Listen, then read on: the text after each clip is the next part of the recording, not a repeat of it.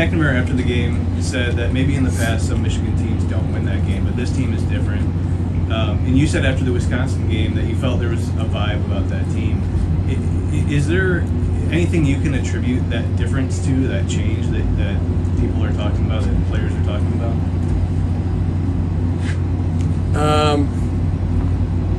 Yeah, it's a special group of guys that really like football. You see it when they practice, the energy that they bring, the fun they're having, the grit. That's what I would. Can I follow and more of them like that. So. And from the new coaches, what differences or changes have they brought that are making an impact that you're seeing now through 6 games? Yeah, I think it starts with the coordinators. Just the way they work together, the energy and the passion that they bring. Really attribute a lot of that to being a fresh, cohesive group that's attacking it on defense, offense, and special teams. Chris? Brad Hawkins was the Big Ten Defensive Player of the Week. Can you just talk about how he played in that game and how he's been for you all year?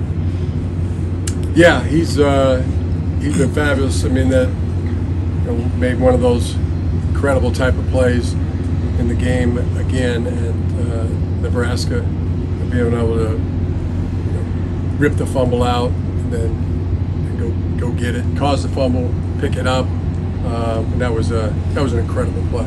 It was as incredible as Dax Hill's interception, as Mike Samuel's catch, as Hassan Haskins leaping over would-be tackler.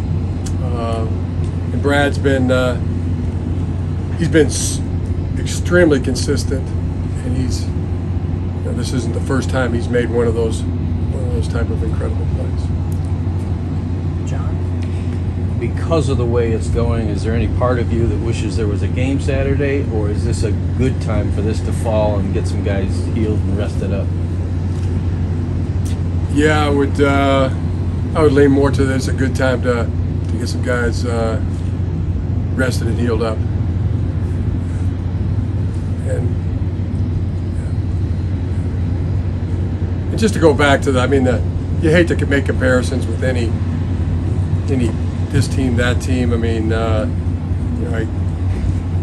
I know exactly where Cade's coming from, and probably more so maybe comparing this team to last year's team. And last year was pretty darn thin when it was all said and done in terms of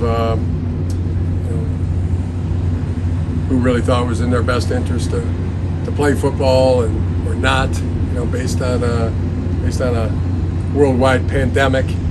But there's no doubt that this group, going back to January, mid-January, February, just started. The amount of guys that were bought in, that were hungry to be good, picked up some experience in the 20 season, but just daily, weekly, monthly, the way they worked and came together, and as a group of players has been very special. And in a lot of ways, it reminds me of some teams we've had in the past. 15 to 16 team, 18 to 19 team, 17 team.